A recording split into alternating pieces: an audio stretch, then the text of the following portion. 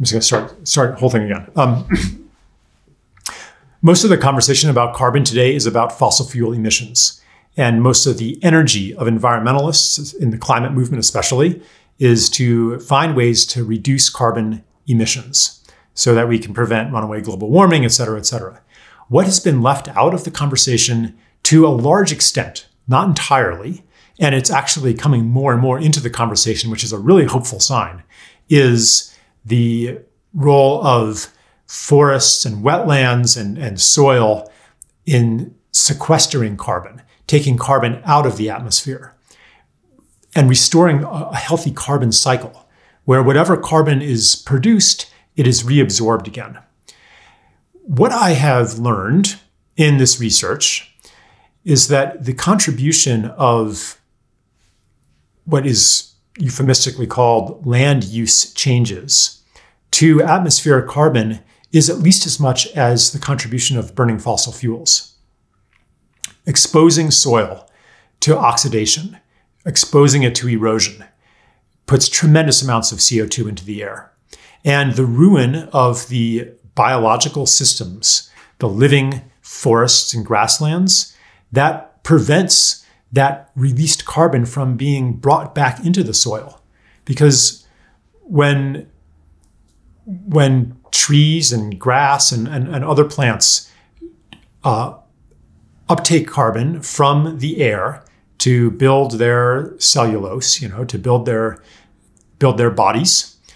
Some of it goes into the above ground parts, which eventually fall down and rot and get released back into the air. But a lot of it goes underground, taking the form of organic compounds, which means carbon-containing compounds, glomalin and other compounds that form soil and that stay underground in the soil. Could be for a year, could be for a decade, could be for 100 years. Some of them are deeply sequestered in the soil. So they're constantly pulling carbon out of the air and putting it underground.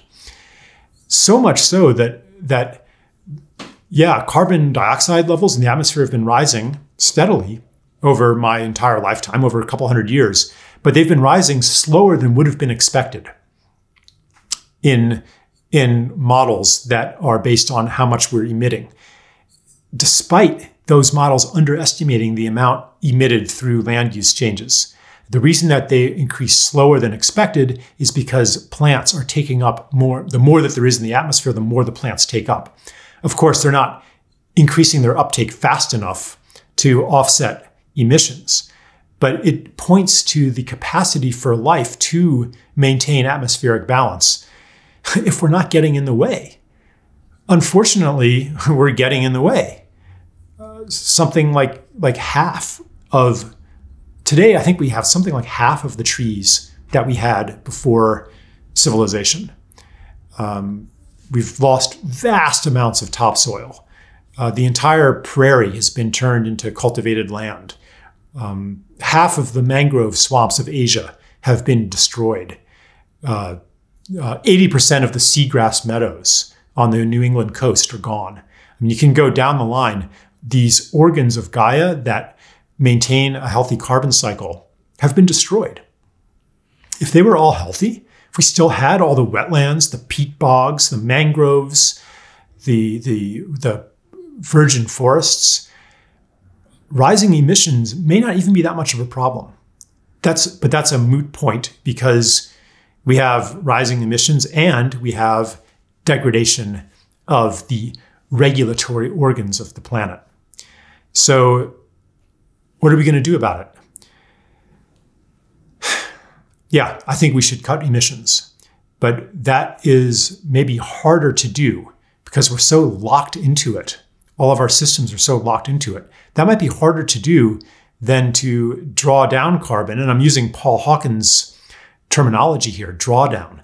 And this is a great contribution of his work that shows that the potential for taking carbon out of the air through regenerative agricultural practices. Regenerative because they regenerate soil and the water table and biodiversity.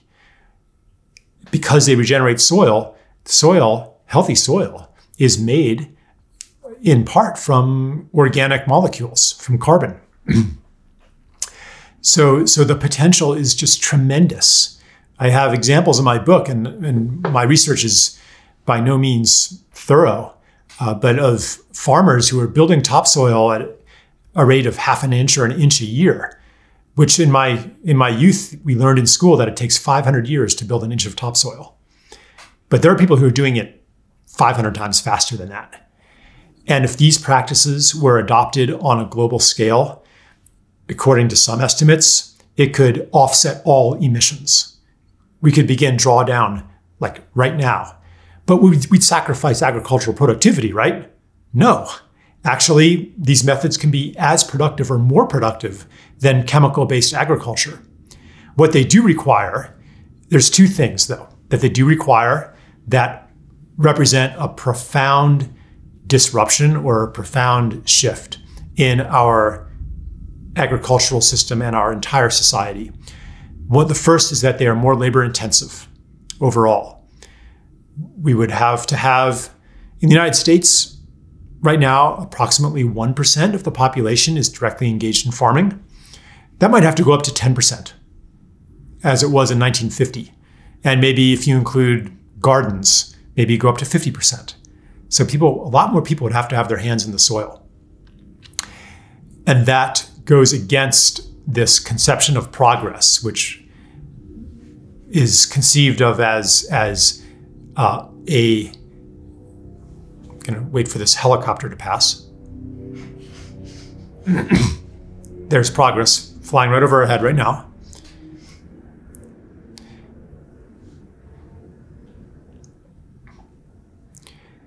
Yeah, so progress has long been conceived of as a transcendence of labor and of dirt. The lowest social class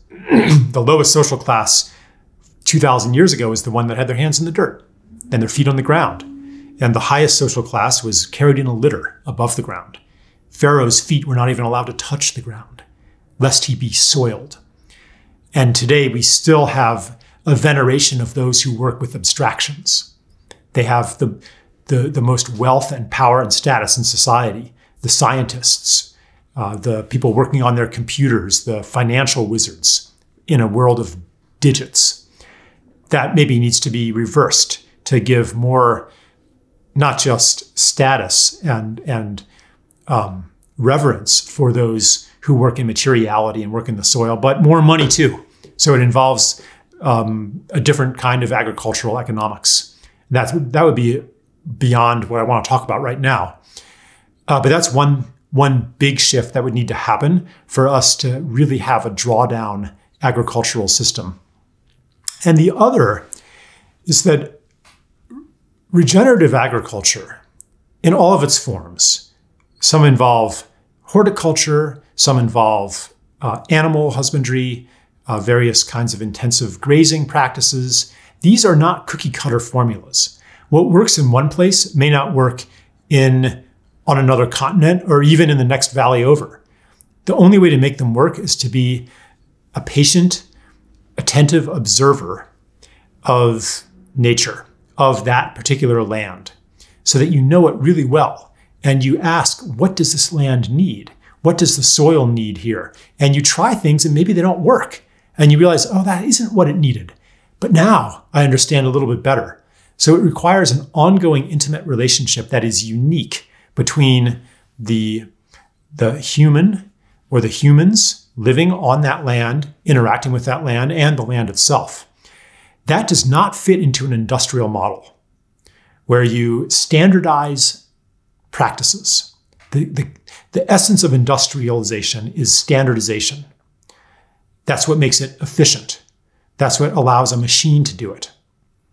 So that in order to have a truly regenerative agricultural system, we have to undo that way of thinking. And that's another reason why we would need more people in close relationship to the land. If we do that, then the potential of these agricultural technologies is just tremendous. It would mean that carbon dioxide is really not a problem anymore. And it's not just agriculture also. It's more generally, it's the relationship between humans and other living things. So in some places, it's about growing food. In other places, it's about restoring the water cycle through building check dams or reintroducing beavers to an area to slow the water down.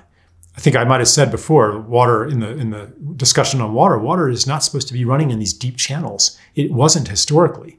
So people can intervene or they can try to understand that maybe there is an invasive species here. And maybe some of them are coming as a healing response because the land has been damaged and it invites in so-called invasive species. In other places, maybe that's not true. How do you know? There's a big debate among restoration ecologists and kind of the new ecologists and are invasive species good or bad, and do they serve a purpose, and what's the best response, and do we just try to kill them using all kinds of herbicides and things? Like, this is a big debate in in a certain sector of of ecology.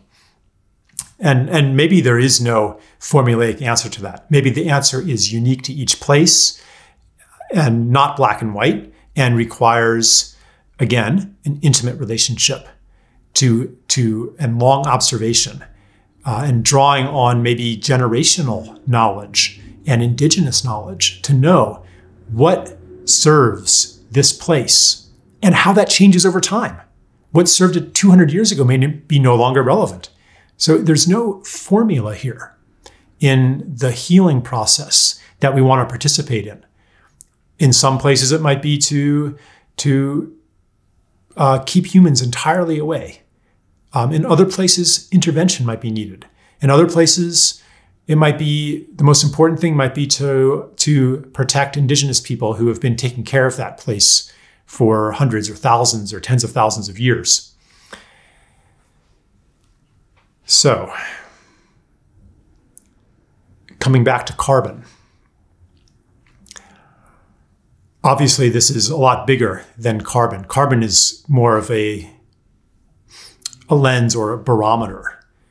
We can understand that if carbon is going into the soil, out of the air and into the soil, then probably something good is happening in the soil. So it is, and you can measure. This is something you can measure, although it's not easy to measure. And in fact, one reason why carbon sequestration has been less prominent in the public policy conversation about global warming is that it's harder to measure. It's harder to put into a carbon budget. It's harder to put into a computer model of the atmosphere. So it kind of gets left out. It's relatively easy to assign a carbon tax to fossil fuels, but it's not so easy to pay carbon farmers for the amount of carbon that they're sequestering, because it's complicated. Some of the carbon oxidizes within a year and goes back into the air. Some takes 10 years, some takes centuries, some is sequestered very deeply. How do you know? How do you measure it? Carbon assays, soil assays usually only go down at most a meter, sometimes less. But some of the carbon is being sequestered much more deeply, and it might be different from one spot to another spot. And how do you standardize that kind of thing? So here's an example of our basic solution template that we enact as a culture of standardizing and measuring. It fails us. We need a different approach. And that approach is grounded in a living system view that understands the uniqueness and the relatedness of all things.